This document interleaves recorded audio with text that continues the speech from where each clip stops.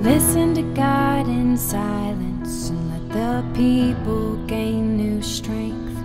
Let us come together for judgment of what is true from age to age. Who subdues kings, delivers the nations. From the beginning, calls forth the generations. The first, the last, the beginning and the end. The great I am, the great I am. You called and you saved. We rejoice in your name, the spotless Lamb, the great I am.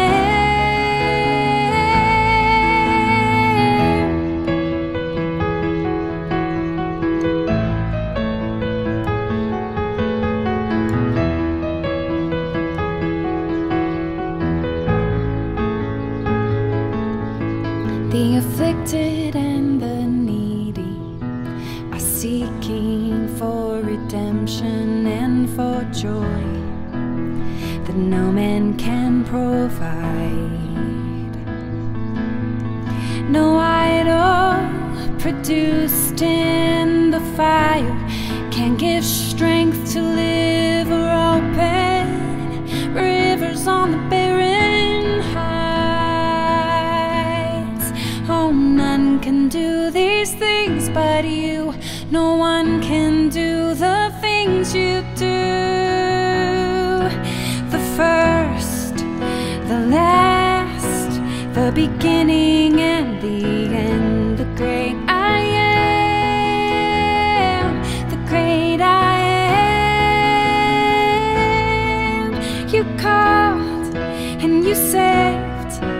We rejoice in your name, the spotless Lamb, the great I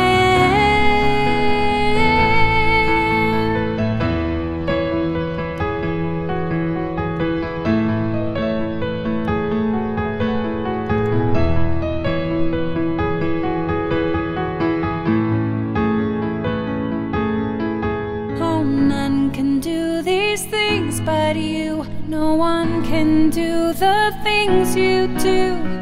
No one can compare to you. The first, the last, the beginning and the end. The great I am, the great I am. You called and you saved. We rejoice in your name, the spotless Lamb, the great I am.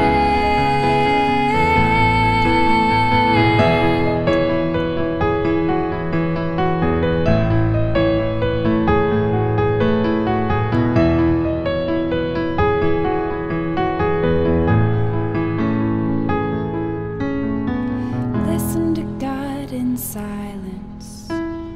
Listen to God in silence. Listen to God in silence and let the people gain new strength.